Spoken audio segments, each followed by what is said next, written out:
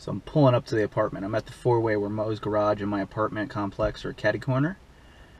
I take a left. I see this group of people standing there, and they're like taking pictures of what used to be Mo's garage. And I'm like, well, I should probably go talk to them and let them know that it just came down. But maybe I can tell them how to get to some other sites, you know, whatever. So I get out of my car after I park. I go over and I talk to them. I'm like, hey, you guys here to see what used to be Mo's garage? One guy turns. He's like, yeah. And I'm like, oh, well, it just came down on the 1st. You know, it's pretty recent, so you just missed it.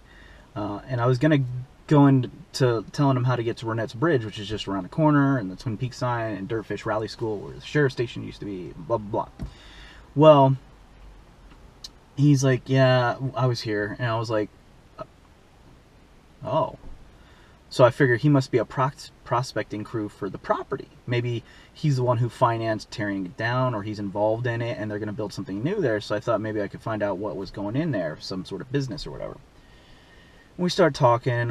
He's like, so you live in this apartment right here? I'm like, yeah. Well, I'm moving out right now, but used to. It's kind of weird because I just watched Fire Walk with Me the night before Mo's garage came down. So I saw that scene, realized that's my apartment, went outside the next day, they're tearing it down. He starts laughing. He's like, yeah, we were looking at doing some shots from the roof here. And I'm like, what's that? Shots? You're with the with a filming crew? And then it hit me, and I'm like, you're with the filming crew from the new Twin Peaks. He's like, yeah, you can't say anything to anybody. And I'm like, my lips are sealed. And I'd already kind of relayed about my YouTube channel and stuff, but I gave my word that I wouldn't say anything. And then I started looking around. Once I realized it was a filming crew, I looked around, and there's David Lynch. He's standing right there. He's trying to keep his back to me, which, understandable, he doesn't want to be interrupted. He doesn't want some crazy fanboy or something like that, which I'm not. I'm not like that. But, you know, I can understand he's probably had that in the past. I mean, with the popularity of Twin Peaks, that's a pretty reasonable assumption. So it was kind of crazy. So I ran into David Lynch and his filming crew. I didn't get to say anything to David Lynch. Obviously, he was busy anyway. I wouldn't have interrupted. Had I known that they were a filming crew, I would have just left well enough alone. I just thought they were tourists, and I was going to give them a hand. It's just kind of weird.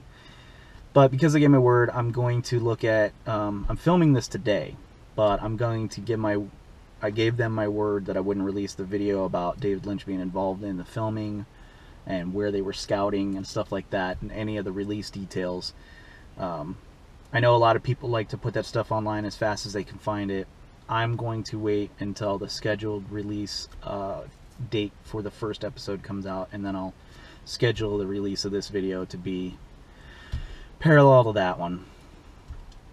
I have to keep my word. But it was kind of neat and totally crazy random happenstance.